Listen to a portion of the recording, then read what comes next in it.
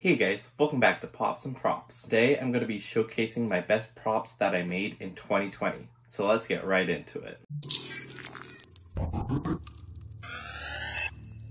So the first prop I'm going to be showing off is Lucille from The Walking Dead.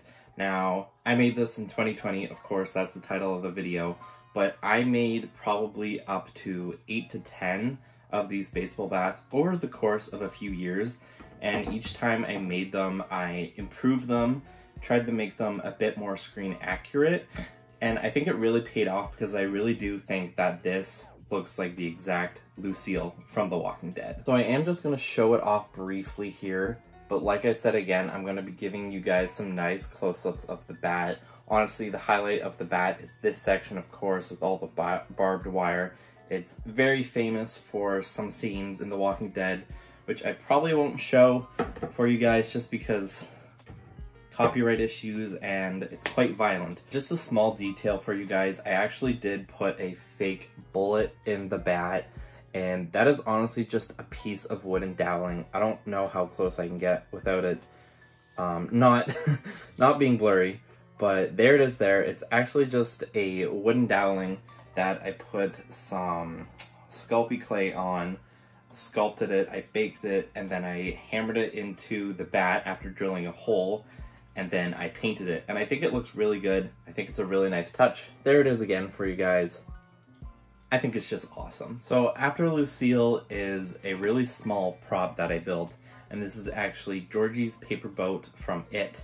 Now this is quite fragile, so I'm going to be very careful when showing it off to you guys, but here's a nice close-up for you guys. I'll just do a little nice display, and I actually used, I think it was printer paper, either printer paper or a piece of paper from a sketchbook, and what I did was I stained it with tea and coffee because I wanted to make it look extra old, like really old, like it's been around for a long time.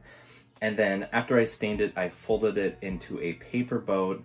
I actually made some fake blood splatter. I watered it down and splattered it onto the boat, and then I also wrote on the corner there, SS Georgie, which I think is a really nice touch. Overall, that's what it looks like. I think it turned out really good. I think it looks exactly like the prop from the movie, and if you guys are interested in commissions, I would be more than happy to start building some props for you guys. So if you are, definitely let me know either in the comments down below or just reach out to me on my socials. I think one thing that I want to add to this prop is I want to get one of those evidence bags, like one of those police evidence bags that they show a lot in kind of like crime movies, thriller movies, or even like crime TV shows, but it says like evidence on the bag, and then there's like a little form for you to fill out, and it's like a clear plastic see-through bag.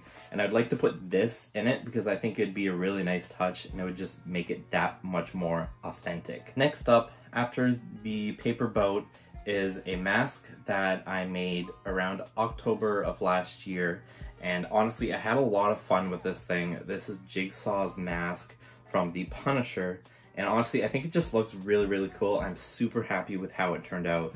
So of course guys, here is a nice close-up look of what it looks like. I think it looks really professional, and I'm just kind of blown away with my own artistic talent.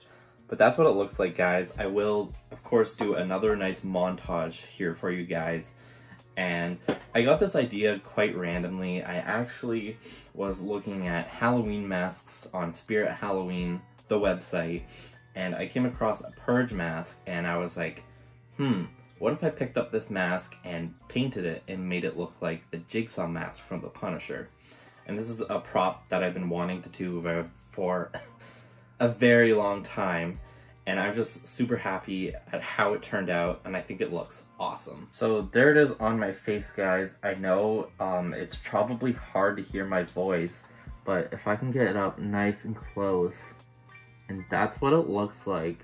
I think it does look really creepy, and it is a little small in my face, but I'm not that nitpicky. Like, I would love to use this for a cosplay, and I really hope that I can do that someday. So this is the last prop that I'll be showing off today, and this is actually a skateboard, and this skateboard shows up in It Chapter 2. It's with this this little side character It's this little boy, he rides it, and Bill Denbrough actually interacts with him. But you see the skateboard later on in the video and it's all covered with the red, gross stuff. So I decided to make it for you guys. And this is what it looks like here. Once again, I'll show some nice close-up clips. But honestly, it's not too bad.